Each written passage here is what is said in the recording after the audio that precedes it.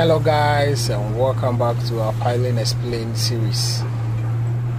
We've already looked at the first two series, and the first two series dealt with excavating the holes for the piles and then cleaning the holes. So in this series we are going to look at fixing the steel cage into the excavated hole and then casting your concrete.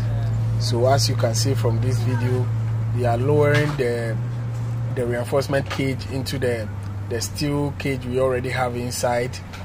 We have to lower it inside so we can start the casting of the concrete. So as you can see, the machine is now lowering the steel inside the cage, and it has to be done very carefully and meticulously so you don't destroy anything or hurt anybody around. So you need a good rigger to direct the machine in order to place the steel cage nicely into the excavated hole.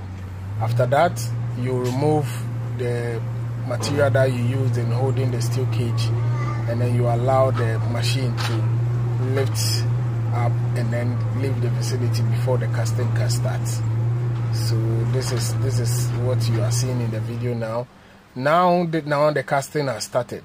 You have your concrete mixer track around, and then we have this steel funnel shaped equipment that we use in helping us to cast concrete for piles.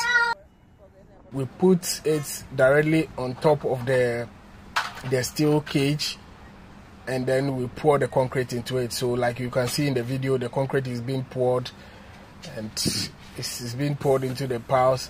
So it will be poured into the piles till they get full, and then everything will be removed, and then it will be okay for the pile to be left.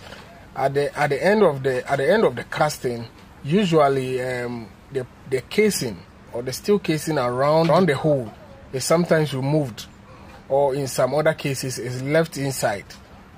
You know, it depends on design. If the design says we should remove it, then it has to be removed. If the design says it needs to be kept inside, then you have to keep it inside. So basically, this is how the casting is done. Thank you for watching. Bye bye.